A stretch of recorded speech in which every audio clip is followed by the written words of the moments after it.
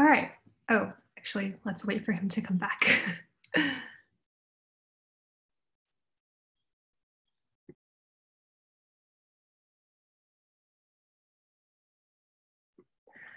All right, we're going to go ahead and get started. I'd like to thank everyone who's joining us today. Welcome to today's CNCF webinar, Container Security at Scale, Lessons Learned from the Front Lines with ABN AMRO and Palo Alto Networks. I'm Karen Chu, Community Program Manager at Microsoft and CNCF Ambassador. I'll be moderating today's webinar, and we'd like to welcome our presenters today. We have Wiebe De Roos, Wiebe, CICD consultant at ABN AMRO Bank, and Keith Mokris, technical marketing engineer at Palo Alto Networks. Just a few housekeeping items before we get started. During the webinar, you are not able to talk as an attendee. There is a Q&A box at the bottom of your screen. Please feel free to drop in your questions there, and we'll get through as many as we can about that. At the end. This is an official webinar of the CNCF, and as such, is subject to the CNCF Code of Conduct. Please do not add anything to the chat or questions that would be in violation of that Code of Conduct. Basically, please be respectful of all of your fellow attendees and presenters. Please also note that the recording and slides will be posted later today to the CNCF webinar page at cncf.io/webinars. With that, I will hand it over to Wiebe and Keith to kick off today's presentation. Awesome. Thank you so much, Karen, for moderating and introducing us, as well as to the CNCF for hosting today. If you have any issues seeing the slides, I'll look at chat over the next couple of minutes if we get any issues, but hopefully everyone's able to see them today. As Karen mentioned, we're certainly looking forward to the Q&A at the end, and we hope to have a couple minutes at the end to answer those questions. My name is Keith Mokris. I'm a technical marketing engineer now at Palo Alto Networks.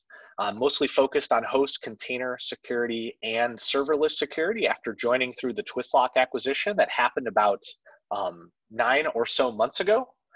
We're really excited to continue strengthening our partnership with CNCF and hosting really great presentations like we have today. Most importantly, I'm really excited to be joined by our guest, Wiebe De Roos. Wiebe is a CI/CD consultant with Fluso and ABN AMRO.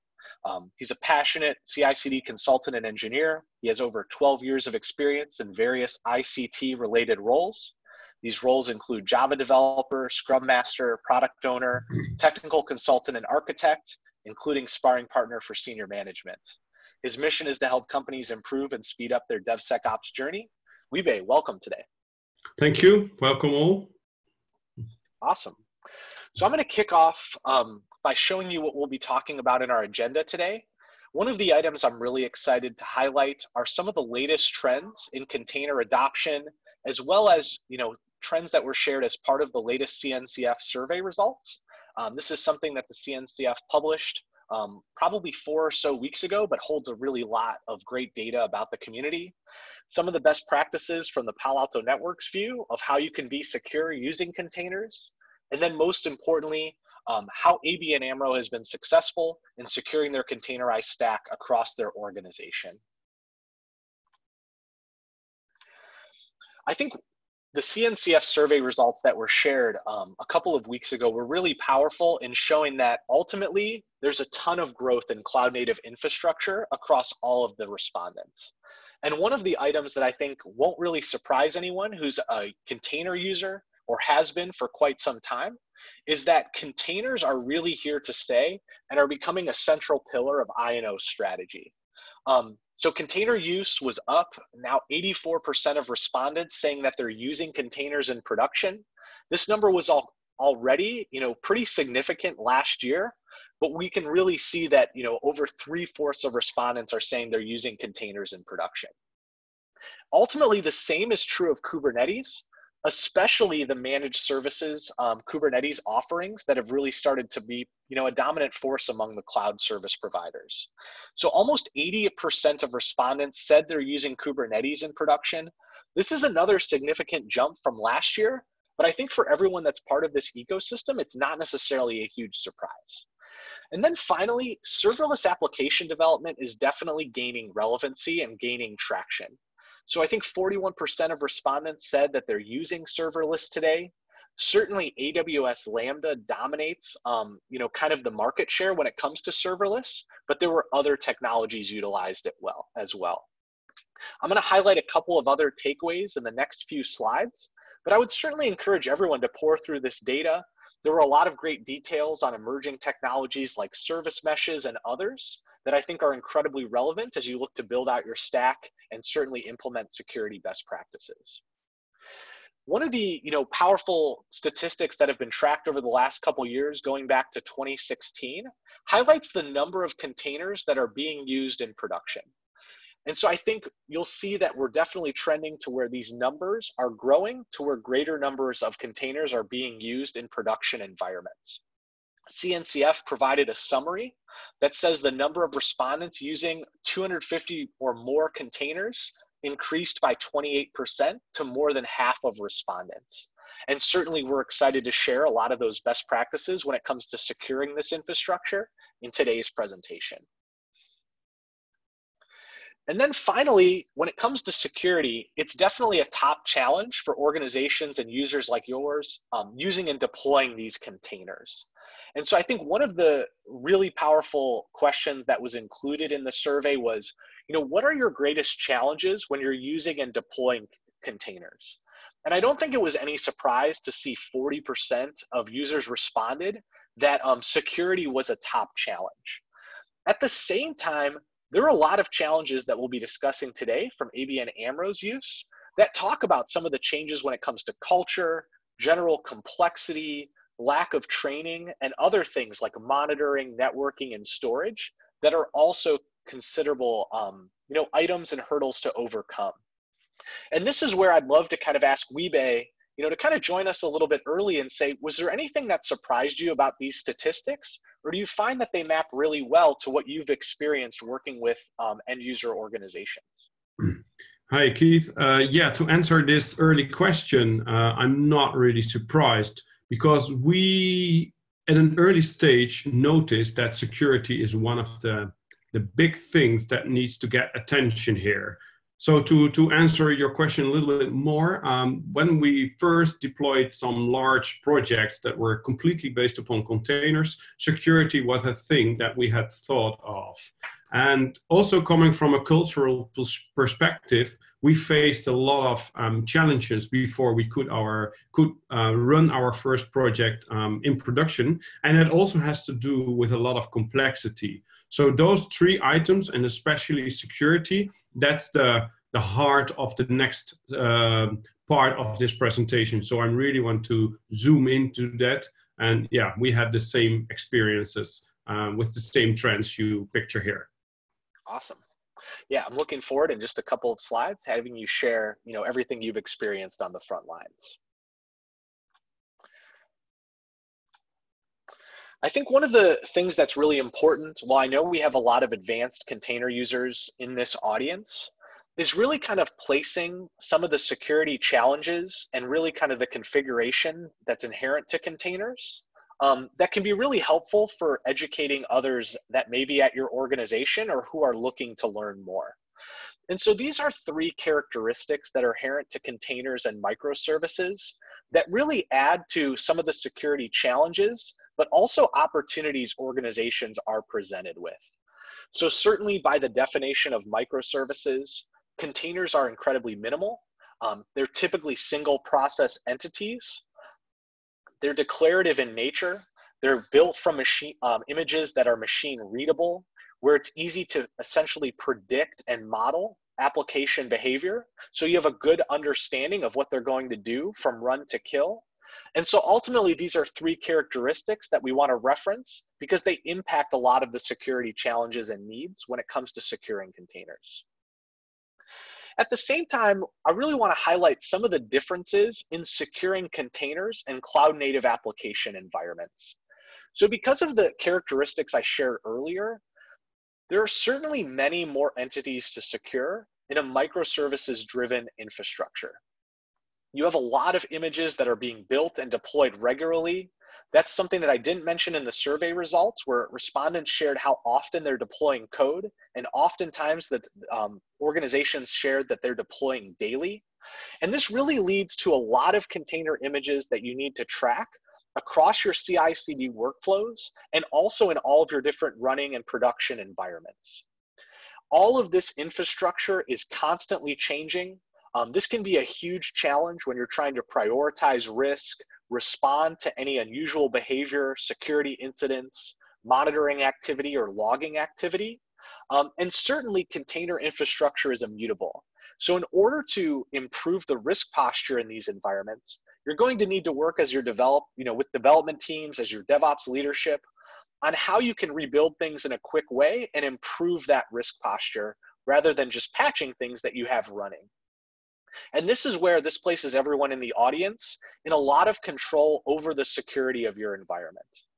So you have to, in some ways work with the security team or educate the security team on how this stack can be secured, or work together on what the best practices should be in order to, again, secure this growing infrastructure. And then finally, because containers are so portable, they can be run in multi or hybrid cloud scenarios, easily moving across pipelines. Security needs to be portable. And again, integrating with CI/CD workflows is key, which we'll certainly be talking about a lot today. And this notion of portability can have a huge challenge on how organizations protect their environments. These are some of the best practices that I think every organization can gravitate toward. Prioritizing risk in production environments is certainly something that every organization needs to be aware of. As your containerized infrastructure grows, this can be a huge challenge, especially in on-premise, hybrid, or multi-cloud scenarios. But being able to easily understand where's the greatest risk and where will remediation efforts have the greatest impact is certainly a best practice. Implementing the CIS benchmarks truly becomes a key kind of third-party resource that you can implement that will improve the configuration posture of not only your underlying hosts, but your Docker containers, your container runtime, as well as how you've configured Kubernetes and continue to manage it at scale. The CIS benchmarks become a really powerful foundational resource for doing this. And then finally, protecting applications at runtime, being able to automate application activity where you can essentially shift to this notion of whitelisting application behavior rather than trying to describe all of the bad things that can happen in an environment is another powerful security capability to consider. This is especially powerful at the network layer, where it can be very difficult to manage a lot of network controls at scale or with a lot of blacklisted rules. So this is certainly something that can combine not just this notion of visibility, but also protection. And we'll certainly highlight how all of this can be implemented across all of your common DevOps workflows. This is the last slide that I'll leave you, everyone with from kind of the Palo Alto Networks view before I tee everything up for ABN AMRO to lead the rest of today's discussion. But if we take a look at, kind of the basic workflow that Docker outlined across build, ship, and run, we can start to map some of these security considerations, which again, you can refine based on your organization's standards and requirements. So as you build and ship your images, implementing scanning for both the CIS benchmarks as well as vulnerabilities becomes a powerful use case where you can potentially fix flaws earlier rather than only focusing on them in runtime scenarios.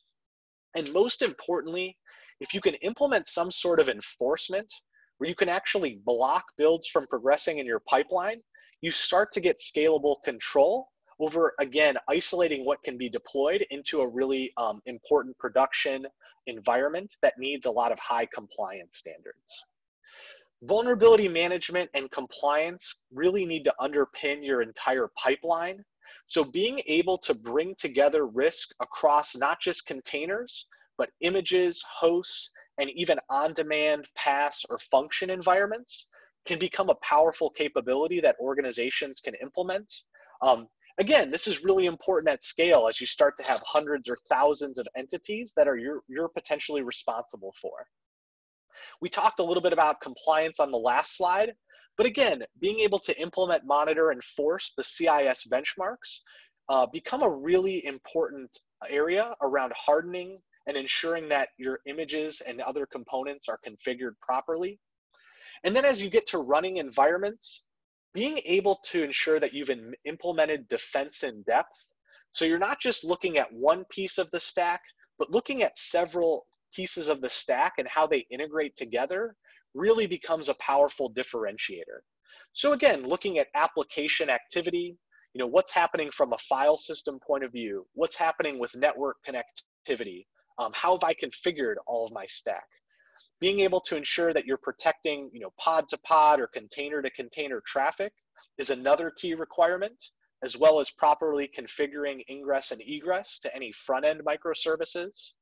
And then certainly ensuring that any of your hosts are configured properly, or you're again implementing other security protocols like things that maybe you may be using from OPA or other activity from Kubernetes audit sync.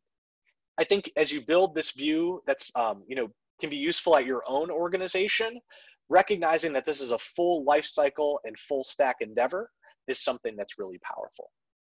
Thank you so much for kind of listening, to my introduction at the beginning. I'm really excited to turn things over to our guest, ABN AMRO, and let them take it away.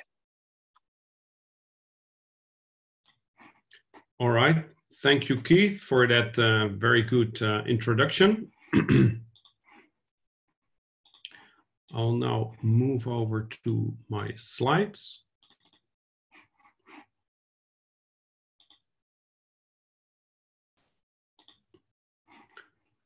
I think everyone is now able to see these slides.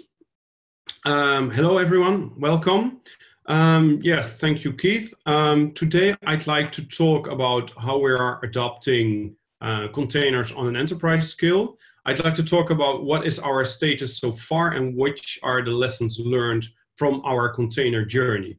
I would especially focus on the container security part that we do together with Palo Alto, with Prisma Cloud Compute.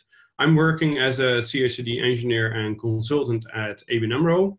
And one of the things that I do is making sure that container security is brought to a higher level. We started very, very small, and I'm integrating that in every single aspect within the organization.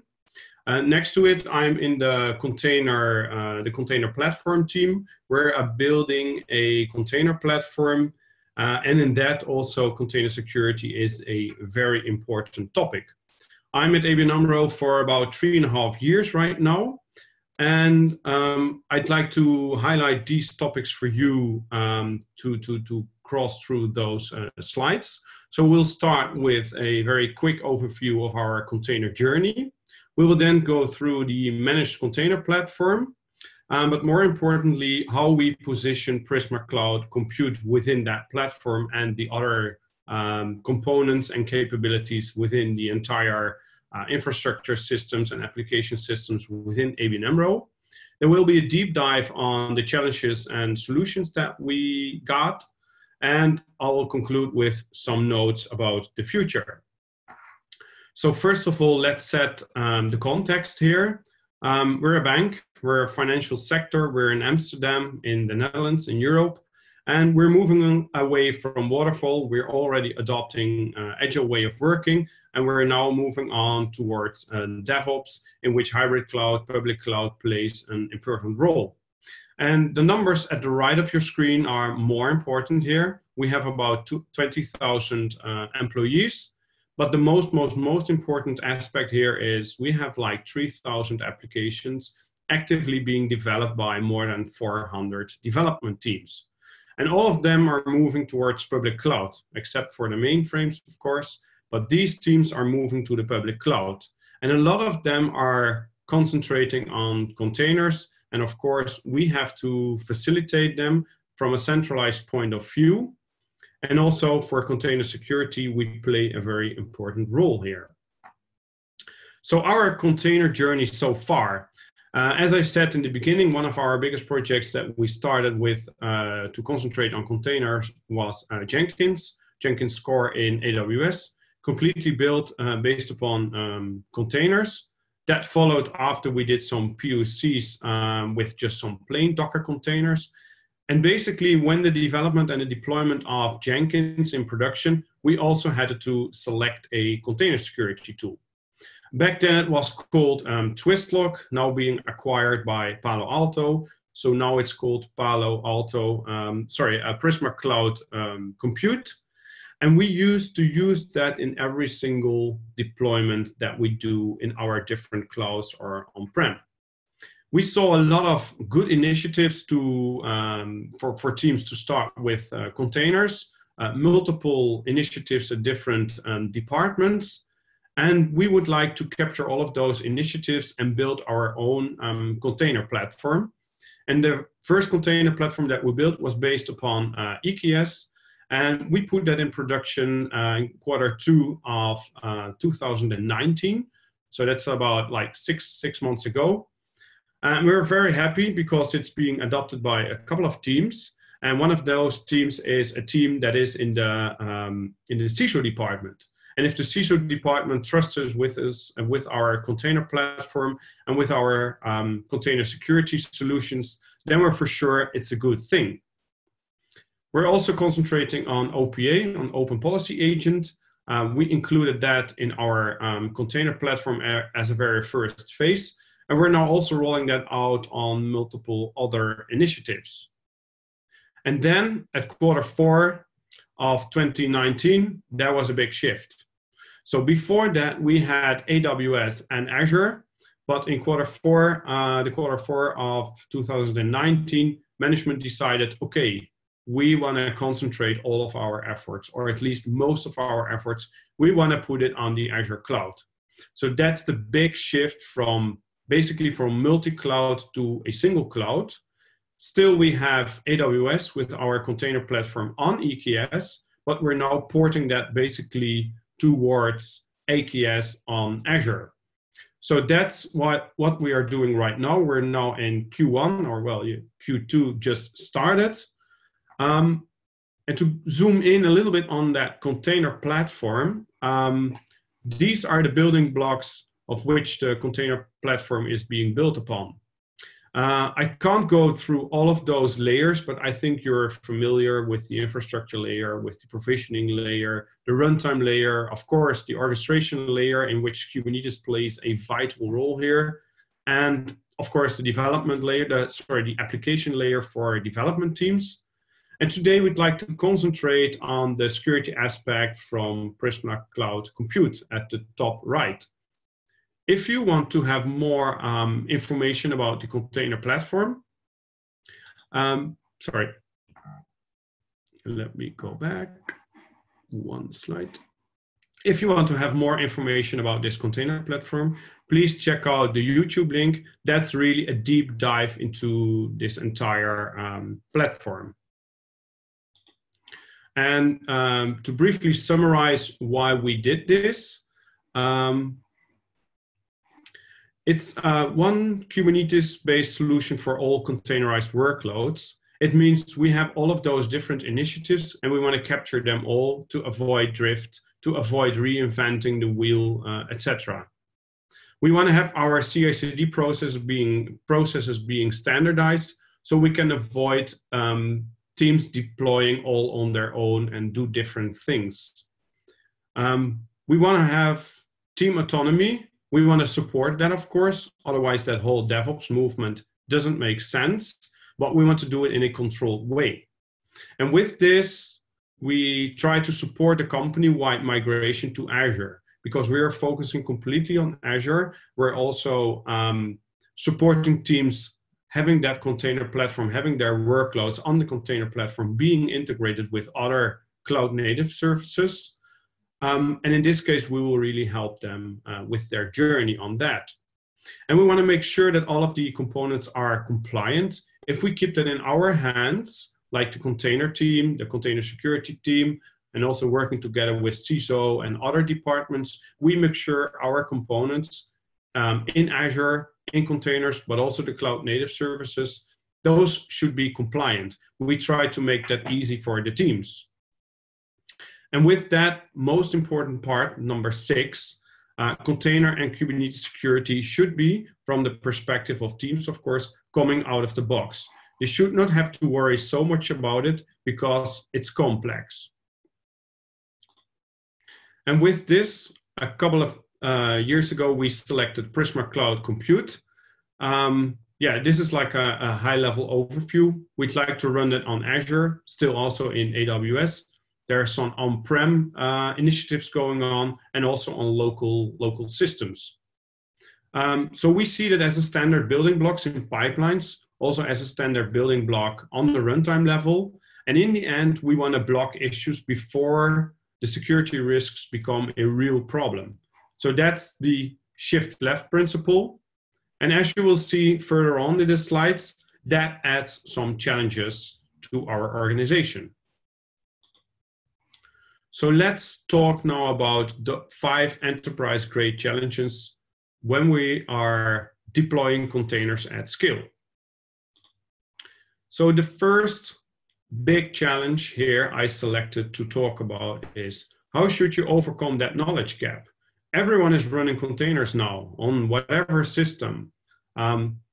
People want to move it to test. People want to move it to production. How do we make sure all of them will be secure? How do we make sure it will be secure all across the different environments? So what we did is we captured all of the knowledge and we made it centrally available. And of course, all the knowledge, that's not true. There's always more knowledge. But if we make it available to everyone in a centralized place, then we at least capture all of that knowledge for the teams and make it available. What we did basically is we tried to structure that knowledge, and we mapped it with Prisma Cloud policies. So those are the policies coming from Prisma Cloud Compute, and we added detailed info to it. So we put the policies on one side in the table, we put our information and our contextual information, we put it next to the policies, and we also created real-world examples. And why did we do all of this? We did this to pre-select all of the information which is there, that is about container security, host level security with regards to the container runtime, for example. Because a lot of information might be good, but not be good. You need to interpret that. Also, information can be outdated. So with this, we make sure that that information is updated and kept in a centralized place. Those examples with real sample code, those can be executed, those scripts, those manifest files, those Kubernetes configurations, hardening configurations, for example, for VMs, those can be checked by the teams, so they can experiment in a sandbox. We're still discussing with the CISO department, maybe we should have a centralized Kubernetes cluster in a sandbox environment, isolated from the rest, in which they can test all of those policies out. But it's just a start to have it all available for the teams. And what we also did is we are just sharing a clear agenda on when to break things. So for example, we have pipelines with a build breaker. That means it will break your build if there's a critical vulnerability, but we have to be clear on the date we should put that in an active mode when we want to enforce this. And I think everyone knows the dry principle, don't repeat yourself, but we try to do the wet principle. And it's kind of a joke here, but we enjoy telling. We need to tell them over and over again why security really matters. And I'm glad to see teams are adopting it. That makes sure and that proves we are doing our work right. So that's about the knowledge gap. Then when you start scanning, then you see all of those security issues and violations. Teams start to scan their Docker images, which I value, of course. Results will show up in the Prisma Cloud console. Also on the runtime level, there will be scanning results. How do we make sure we can still handle that? And of course, everyone is talking about do the ultimate shift left, do a shift left. That's very nice, but then pipelines will break, runtime systems will break, but the issues are still there. There will be a lot of pressure and a lot of load to the teams judging those security issues. So what we did is we created collections in Prisma Cloud to segregate teams. So we can focus on teams which need to have attention first. And that also has to do with setting priorities. Use your business units. I mean, if you have all of the scanning results of all of the applications together, even if you segregate it, you don't know anything about the context of that application. There it's about metadata, but that metadata is not there. So you can just extend the whole security team, but you can better talk to the business units and be smart and ask them, hey, is this application a very critical application for the bank? What is the real business value? What is the revenue of that application? When do you want to go to production? What is your CIA rating? How critical is it? And if you start talking to the business and capture those kind of questions, you can prioritize. Otherwise, it's all a technological perspective. And then you can't decide, you can't really decide what you should treat first and what you should treat later. And also what really helps in this case is having a very, very good review process in place. If you have the process wrong or a very cluttery process, which a lot of manual steps and tickets to be created manually and a lot of sessions with teams, then it won't help you because then you will always be behind. So what we did is we requested a feature request for an improvement of the review process. And I'm really, really happy if that will be in one of the next versions of Palo Alto Compute. That will really help us scaling up all of the containers and all of the container initiatives within the bank. Okay, let's zoom in. We're scanning a Docker image here. Here you see a SHA, that's the digital representation of that image. And you see it's an Alpine Linux 3.9 based version. You see a lot of critical issues. Teams will see those in their pipelines. They will log on to the console, to the Prisma Cloud console. They have a hard time learning what to do with this. So we are collecting feedback from the teams. We're helping them. We are identifying identical packages because a lot of teams are using the Alpine Linux Docker image here. So there's even a high vulnerability in GCC. Yeah, that's a compiler. That's not just a package you can swap. Then everything in that image breaks. What do we do with that? So we are collecting that image. We are collecting that information and we try to make that available to teams. But still it's difficult because there will be a lot of teams. And then the discussion about base images pops up. It's like if you create a base image for a team and that base image changes, then that team will be affected. It's about governance. Who owns that base images? Maybe it should be one team, but then that team will be a bottleneck. Maybe it will be a lot of different teams. Maybe we should tie it up with business units. And that's what we actually did. So we have groups of base images. For example, we have a team that creates a whole bunch of standardized pipelines, and they own the images which are being used by those pipelines. So those are there and those are okay, those are secure. The same is true for teams that do a lot of end-to-end tests, for example, Selenium, other tests like GMeter, I think it's called Brace Meter now. So they own those base images. And we also have like very generic base images in Java teams, for example, and we encourage teams to provide those base images and maintain them. Otherwise, we can't deal with them all. It will be too much. And therefore, we need to have a registry. And in DevOps, everyone is responsible from start to end, basically from source code towards production.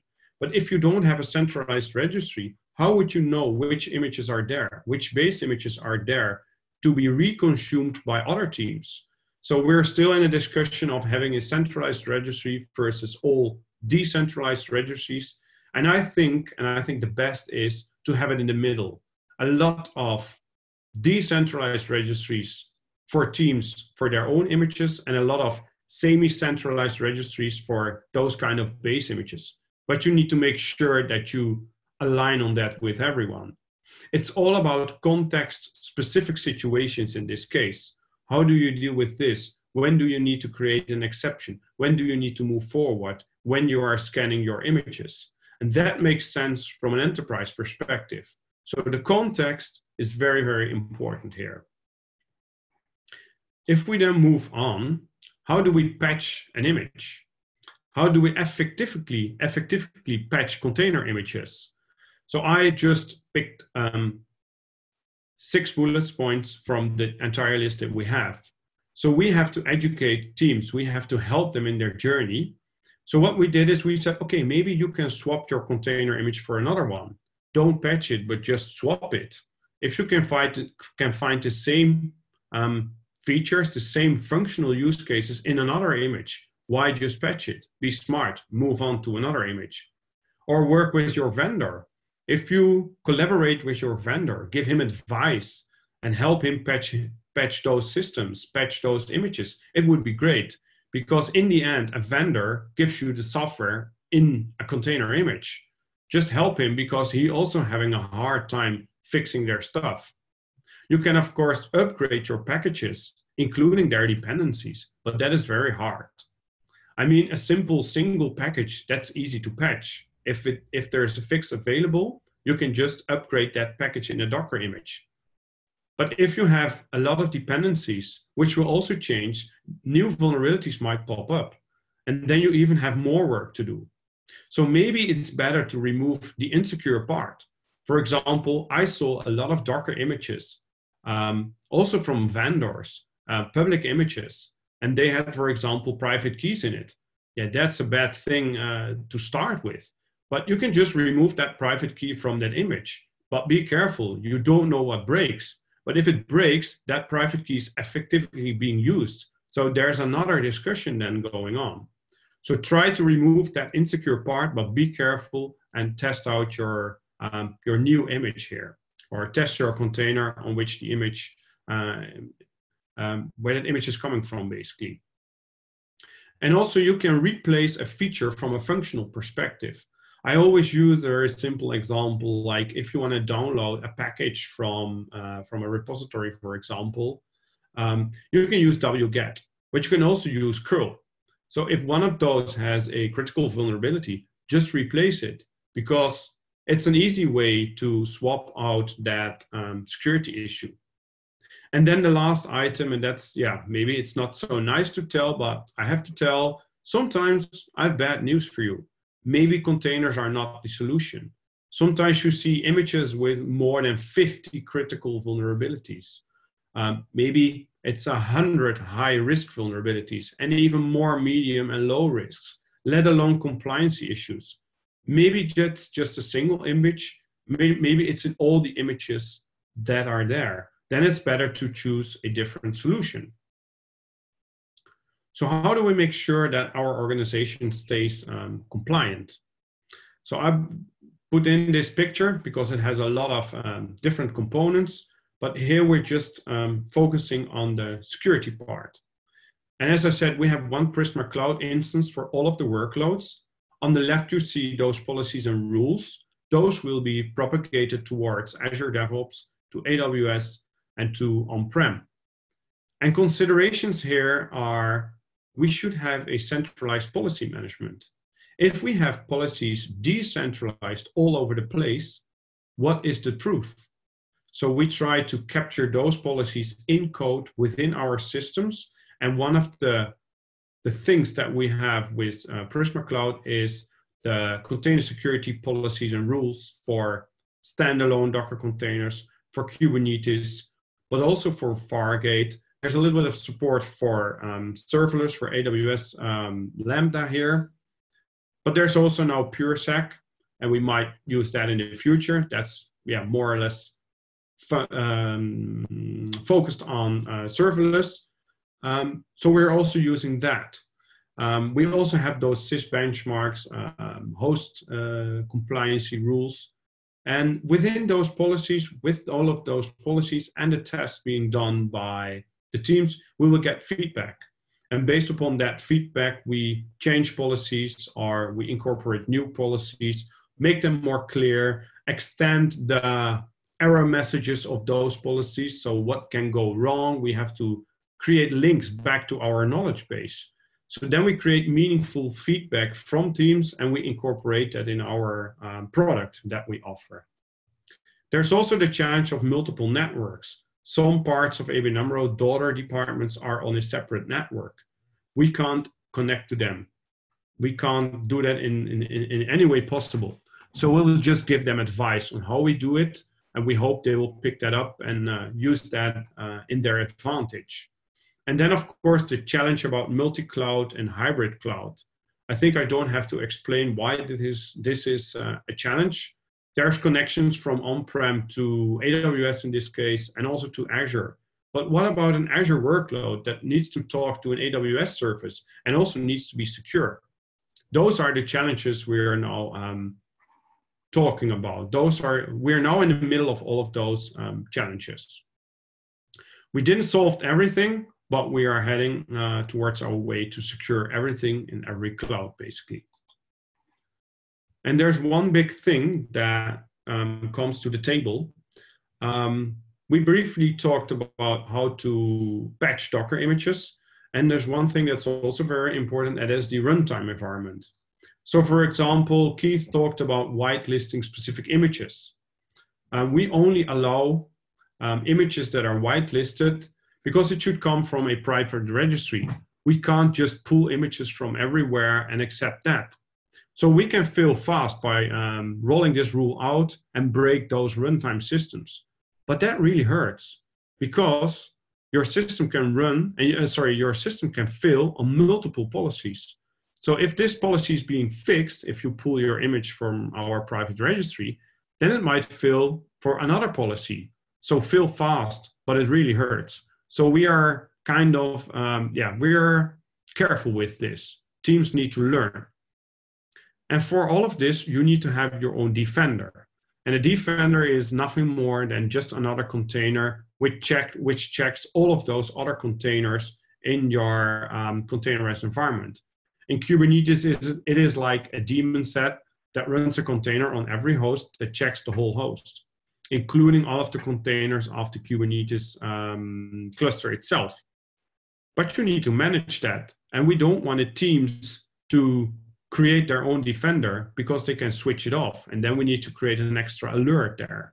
So we provide the teams with the defenders. They can't control that. But what will happen if that defender breaks, or if there's a network hiccup? It will lose the connection with the console, with the Prisma Cloud console. So we did another feature request that teams would be able to control their own defender, but only their defender and nothing more than that. So we really hope that feature request will come in. And also from a perspective of upgrades and troubleshooting, it would be really helpful, because I myself can't log in to a system of a developer team, nor the CISO department. They don't want that. We don't want that, of course, because then, we should take over and then we are in control. And that's a great thing, but not from the perspective of DevOps. We want to encourage those concepts of team autonomy, but we also want to have a little bit more control and visibility. So that's why we still push those defenders. We push those scanning results. We push them to a centralized console, and we keep an eye on it. And there's another big challenge here, is how to connect different isolated AWS accounts. So we can't go into all of the details, but there are so many ways. For example, VPC pairing, that's quite ideal. It's quite easy, but it doesn't work because it doesn't scale. We have too many teams, too many connections, so VPC pairing is out of the question. Then we had Transit Gateway that came after that, but we also don't want to use that, because in our opinion, we should use Private Link. That is more like a direct connection. It's a more secure connection. It's less wide open, to say it like that. But that also creates a boundary. We need to have permission from both the development team and also from the team that runs Prisma Cloud. So that adds another manual step there. It's basically a little bit of a blocker, but we remove that, but still it's a manual process. So that will slow things down a little bit. but still it's needed, and still we use that. Then let's conclude with some other considerations. I briefly talked about when should you really break builds. Share that agenda. When will you start blocking things? It's called the grace period. How long should that be? We're now in a learning state. We are deploying containers. We are running workloads. But the grace period is there. Teams still need to learn, and we should gather that information, build up that collective knowledge. But it's difficult to say when we should stop with that. Perhaps before summer, maybe a little bit later. And then with the big shift to Azure, there's another discussion going on. It's cloud native, pure cloud native versus the best of tools. We already worked on a container platform in AWS. Now we're porting that to Azure, to AKS, but Azure also has its own Azure Security Center, for example. We had a chat, for example, with a Microsoft consultant, and he said, please keep your Prisma Cloud in there. It's really a good tool to handle all of those container security and Kubernetes security in a very good way. But still, there's a big movement towards cloud native. We are building upon other tools, and we try to still pick the best tools. But the discussion sometimes pops up again. And to conclude all of this is we can have optimal security. We can block everything which is insecure, but still we need to deliver business value. We need to have deliverables in which the business makes progresses forwards towards their customers. So our journey continues. And I would say security is never done, but we move forward. So in the end, we try to protect all of our workloads. We will protect our workloads. We will never stop doing that in a multi-cloud, in a hybrid cloud environment. When we have our review process optimized, we can further scale up, and that will for sure accelerate the number of containers in production anymore. It will accelerate the whole container journey. And that perfectly fits into the picture that Keith shows. We're also following that. It's not a big surprise. Containers will also be within a highly regulated environment like ABN AMRO. They will be the new mainstream. I think it will already be the new mainstream. And we might say, and this is a little joke here, we're trying to empty out our data centers. So we say, okay, on-prem, we'll send it to the dev null. And I think all the developers, all the nerds will understand what I mean with that. So basically, that's my story. Thank you very much for listening. And I'm now handing over back to Keith. To get you through those questions, if there are any questions from the listeners. Thank you very much. Actually, thanks, Wiebe and Keith, for a great presentation. We now have time for questions. And if you do have a question, please drop it in the Q&A tab at the bottom of your screen, and we will get through as many as we can. So we do have a few questions as of right now, so we can get started there. Why did you decide to move to AKS from EKS? Were you missing features, or was it a cost-driven decision? So I can answer that question. So we started with both clouds, basically. That was like 2.5 years back. We moved all along, but there were a lot of discussions in the higher management, in the senior management, if this was the best situation for the bank. So in the end, they said, okay, we will choose one cloud. We will choose Azure in this case to concentrate all of our workloads. And yeah, of course, we have that container platform running on EKS, on AWS, but thankfully we used all kinds of tools that we could reuse. For example, a lot of open source initiatives like Helm charts. We're building upon open standards. So we can port that right now. Management decides. It was, for us, it was a little bit of a surprise. We did see it a little bit of coming, but still it was quite a surprise for us. Great. Next question. What were the considerations of the big shift to migrate to Azure? I guess it's kind of a similar question, but. Yeah, it's a management decision basically to focus only on one cloud. to centralize all of the efforts and not being able to, or not willing to maintain all of those different clouds. Basically, AWS is still there as an exit strategy cloud for the other workloads that can't run on Azure. Next question, where does the Prisma Cloud instance reside for multi and hybrid cloud? On-prem? No, the Prisma Cloud, it's now running in AWS, and we connect from our local machines to the AWS based instance. And yeah, what I also mentioned is other AWS workloads are connecting to that via private link. And we're now in the phase of also connecting Azure workloads towards AWS. There's a new project to facilitate that. But also in the end, the Prisma Cloud Console will move to Azure. But that team, they're not onboarded yet. But we need to move forward with our container security. And when they are ready, they will also move to our container platform. They will create an instance for themselves in their own Azure environment, and then also Prisma Cloud will run there. So then it's also closer to our own other workloads. I think that will simplify things. Great. Another Prisma Cloud question. Does Prisma Cloud replace Gatekeeper, or do you use both in concert? No, we don't use Gatekeeper yet. We have looked into it, but we should in the end decide what to use for that. But as of now, we're concentrating on Prisma Cloud. Just a reminder to attendees, if you have a question, please drop it in the Q&A tab at the bottom of the screen. Let's see, next one is, why did you drop Twistlock? Sorry? Why did you drop Twistlock? Well, basically, we're still using Twistlock, but it's a rebranded.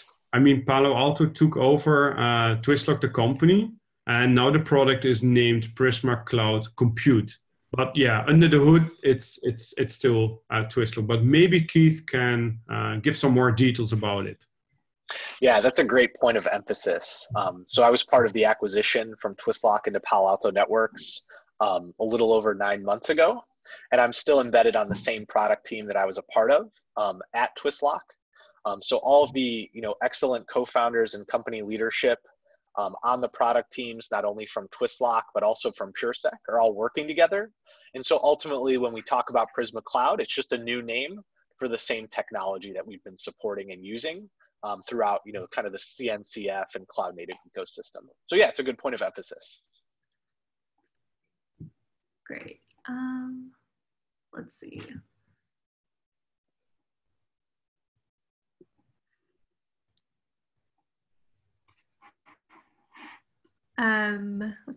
Let's do, how did you get your security team involved?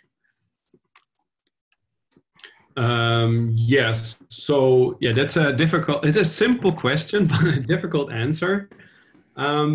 Maybe I should tackle this question from the department in which I was working in. It was the CUSD department. That's the, the Center of Expertise for Software Development. And I, together with another team, a infrastructure team, worked on the Jenkins part, for example. That required a lot of container security. And I was really enthusiastic about putting containers, bringing containers to ABN AMRO. When we didn't have containers in 2016, for example, it slowly started. So I took that initiative with me, and also for container security. And then at the meantime, there was a team being formed. It's called the Secure Coding Team, that handled all of the static analysis of, they did a whole bunch of static analysis activities for applications that development teams were working on. So container security was also becoming part of their job. And together with them, we defined the policies and rules. And also we involved CISO, of course, and in turn, CISO involved the SOC teams, the secure operation teams, for follow-ups for any runtime issues on a VM level, but in this time on a container level. So it's a shared effort between a lot of different teams. And yeah, I was always in the middle because just I started and I got very enthusiastic, and I really pushed everyone to bring container security on all the different parts of the organization. So that's really how the ball got rolling, basically. Yeah, it's a kind of complicated. It's not a completely isolated project. It's gathering everyone together from a centralized point of view. Yeah, I hope that answers your question. Cool. Okay, we're going to do 2 more questions and then we got to wrap up.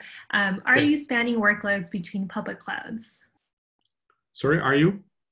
Are you spanning workloads between public clouds? So as of now, we only have a connection, as far as I know.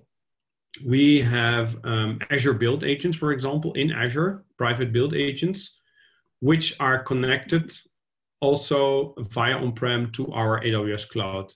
But that's on a very, very simple, on a very, very reduced scale, to say it like that. It's not rolled out for everyone. We are waiting for a project called a Vortex project. And when that is put in place, then we have a direct connection between Azure and AWS cloud. But as of now, that's not there yet. So yeah, to answer your question shortly, it's only there for a very, very limited amount of use cases. Okay, last one. How is the pricing model for Prisma Cloud? Is it linked to container images or to the quantum of whitelisting? I think I should redirect this to Keith. Yeah, that's a really good question. So ultimately, we understand it can be really difficult to kind of like model consumption and understand, you know, how great your infrastructure is when it comes to hosts, containers, and items of entities that need to be protected. So our pricing model is essentially built around several different conversion mechanisms for how many containers or hosts that you have running, averaged every month. And so at a very basic level, it's just the number of workloads that you have running and that need to be identified or protected. We include all the different components around scanning, all the different components around integrations. That's all included. We're really just looking at the number of running entities. And then our team always addresses any concerns or questions that anyone may have around that. All right. Thank you, Wiebe and Keith, for a great presentation. That is all the time we have today. Thank you, everyone, for joining us. The webinar recording and slides will be online later today, and we look forward to seeing you all at a future CNCF webinar. Have a great day. Thanks. Okay, thank you all. Cheers. Cheers.